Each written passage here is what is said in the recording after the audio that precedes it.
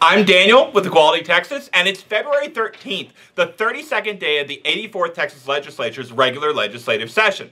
Now, let me tell y'all, my job is so very, very difficult. I have to go into the offices of lawmakers, and I have to talk to them about the issues that affect the LGBT community. What are you telling them? Nothing. Go back to work. No. Folks, don't listen to him. His job is not that hard. Everyone, my legislative fellows, Ash Hall and Drew Martineau.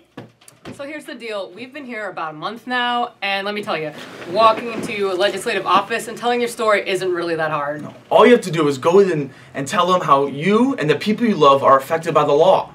It's not about trying to convince anyone of anything. It's about standing witness. Most of the people that work in the Capitol are good-hearted people who generally want to serve the state. Most of the time, they just haven't had the opportunity to think about issues like losing their job due to someone's gender identity or expression and their sexual orientation. An issue I'm working on this session. Or no one has ever told them that the law treats teenage sweethearts in same-gender relationships differently than opposite-gender couples. An issue I'm working on this session. Okay, yeah, but, like, you gotta be an expert. You have to have lots of facts and figures at your fingertips? No, you don't. They want to hear how the law affects your loved ones, so they want to hear your story. Everyone, this is our legislative intern, Arsenio Brown.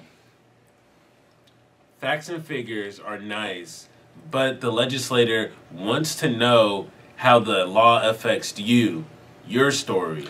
Okay, so what can people do about that? How can they tell their stories to lawmakers? Well, you can start by coming to Equality Texas's Family Advocacy Day on March 23rd, which I'm taking the lead on. Or you can come to the Equality Texas Freedom Day at the Capitol on April 13th, which I'm helping to plan.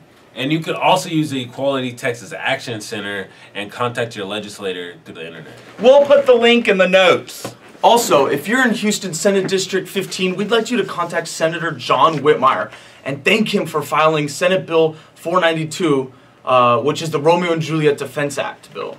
You can reach him at 713-864-8701. And next Tuesday, look for a virtual advocacy day component on social media. We've got over 100 people of faith who will be meeting with offices, and you can help by calling and emailing while they're there. So until next week, I'm Drew. I'm Ash. And Arsenio. And Daniel with Equality Texas.